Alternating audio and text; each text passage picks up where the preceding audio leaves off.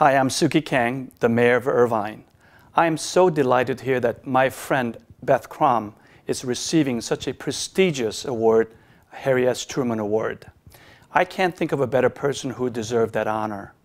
Throughout her career, she has worked tirelessly to build consensus by working through people. Under Beth Krom's leadership, the city of Irvine has been recognized as being the safest city in the United States.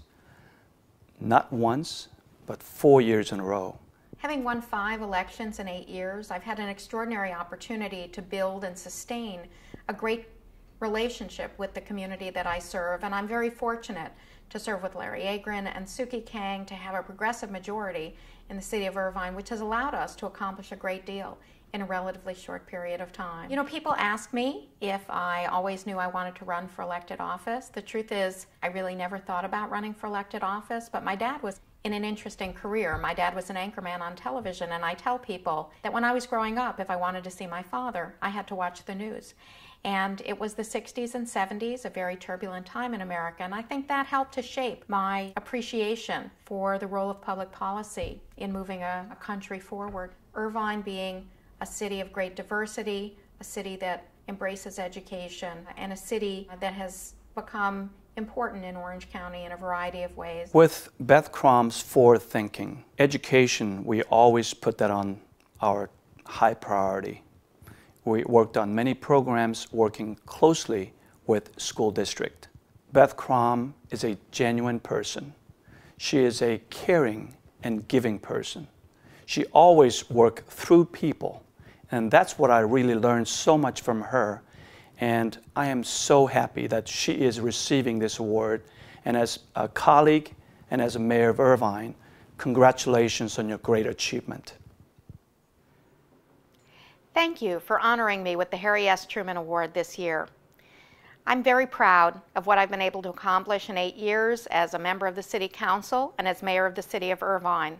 And I'm also very proud to be sharing this honor this year with 4 extraordinary women: Debbie Cook, Jane Egley, Sharon Quirk, and Rosie Espinoza.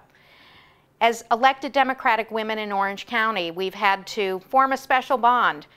We support one another, inspire each other, and keep each other laughing, which is important in political life. I wish I could be with you this evening in person to accept the honor, but for my 50th birthday, I decided the best thing I could do would be to come to Washington for the inauguration of Barack Obama as our next president. You know, I'm very proud that the city of Irvine supported Barack Obama 57% and voted no on both Proposition 4 and Proposition 8. I do feel I've been part of moving my community forward, and I thank all of you for the work that you're doing to help move Orange County forward. If timing is everything, these 8 years have been the perfect time for me to serve in elected office. Who would have guessed when I was out walking with my mom canvassing for George McGovern that it would all lead to this someday? Thank you for putting a cherry on top of 8 extraordinary years. I'm honored to be receiving this award from the Democratic Party of Orange County. I thank Frank Barbero, Melahat Rafieh, and everyone who I consider friends in the Democratic Party. I look forward to seeing you and celebrating with you when I get back.